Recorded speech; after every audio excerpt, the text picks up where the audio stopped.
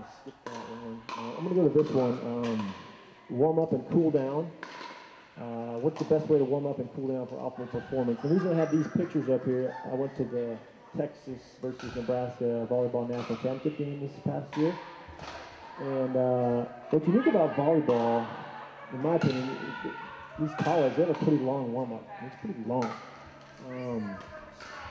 So I watched Texas warm up, and they had a trainer out there or somebody leading them in their warm-ups, and they were doing all kinds of things I've never seen. I mean, just leg lifts and kicks and a lot of stretching and a lot of bouncing for probably an hour, maybe more.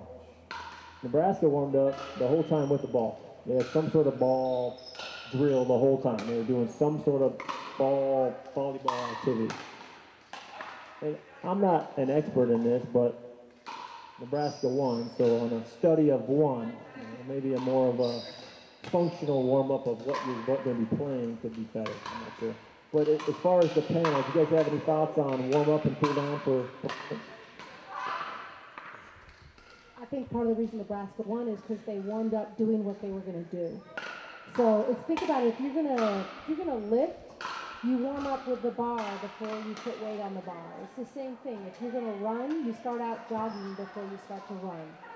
So it's about that functional warm up. You do, but at a lower intensity to get your total body warm. I want my athletes hot, not warm. Yeah, true.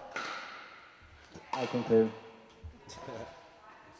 Yep. Try to make it dynamic in the beginning, and they have to get static and do it at the end. But keep them warm, keep them moving. The second part of this question is, what about cool down? So 2 hours of practice, they're done. A game, say either they're done with the game or it's done for the day for a tournament. How about suggestions for the coaches on what to do afterwards? I think this is actually the best time to stretch your athletes after their body has been completely worked and warmed up and the muscles are nice and elastic. So just some dynamic,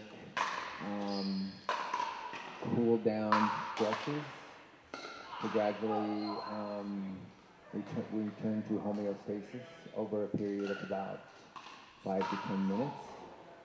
I think is probably optimal for getting the body ready to recover from that performance.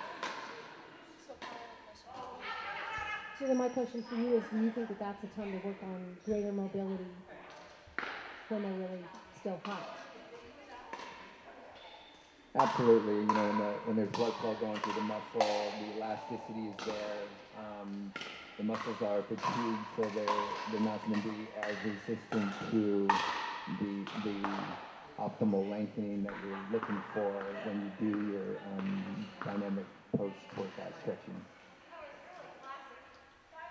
I agree. Jordan, you have any follow-up questions on that? You have some questions about that. Oh yeah. Well, it's like, so yeah, we want the girls warming up with the volleyball. So should we do dynamic stretching at all, or should we go into like passing stuff or things like that, or should they? I mean, sometimes the girls just like to sit around and stretch for a little bit so there's a chance to catch up before they start practice, or should we just ready to ball handling? So I think. So your question was, at the start of practice, should they be sitting around doing some stretching, or should it be dynamic or ball handling? How about dynamic ball handling? I think there's not much utility in like this pre-game sit on the floor stretch stuff. So your athletes, you need to warm them up, get them hot, move into dynamic full range of motion that feeds into what you're doing for the day. Like, it drives me crazy to watch people move. They warm up with a movement that is not going to be incorporated in what they're doing. So they're not priming the pump, they're not greasing the groove, they're not getting the proprioception that you need to efficiently, execute the movement. They're not getting that joint system moving through its full range of motion. So I'm like, why are you doing this? It doesn't feed into what we're doing for the day. And so the sit on the ground kind of mobility piece for me, that is a cool down. That's a cool down. So Texas. And I think one of the populations that does exactly what you just said, they do that like sit around static stretching before their activity, are runners. You look at runners, oh, we got to stretch, and then we got to run, and then do nothing. And when runners come into my office, they're some of their stiff as a board. So just looking at that population, static stretching, pre-workout, doesn't do a bit of good.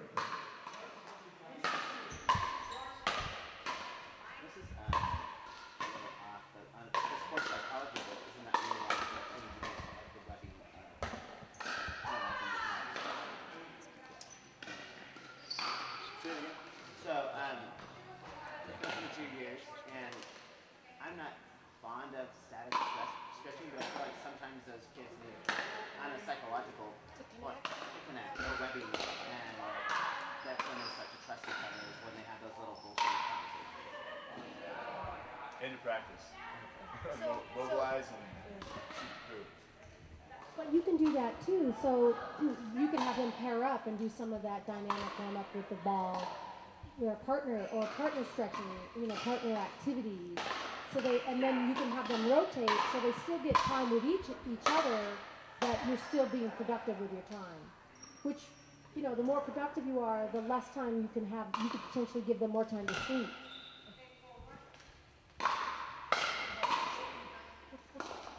But I do value what you're saying as far as that connection, because volleyball is a team sport. I have daughters, they like that connection. If they're happy going in, they're going to be happy during the game. If they're not happy going in, God help you.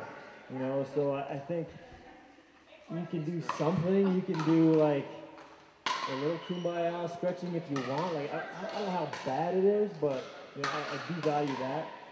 And I think the stretching Dr. Anderson talked about afterwards, 1-2 minutes is all you need. Just a couple things. Let's come together, do a few stretches. I think it not only prevents injury, it makes you perform better. You can just do a little stretch. You can ask me or ask John for some things like, hey, what's a couple stretches to do right after? Boom, you bring them in, do little stretches. I found that in my experience to be kind of a nice, fun time and maybe a little talk or whatever. But while you're having your post-game talks of celebration or maybe disappointment, you can stretch then. Have a team captain do a little bit of stretching while you're doing that. I don't know if they'll be distracted for that, but that's a great point. That psychological togetherness, and good point.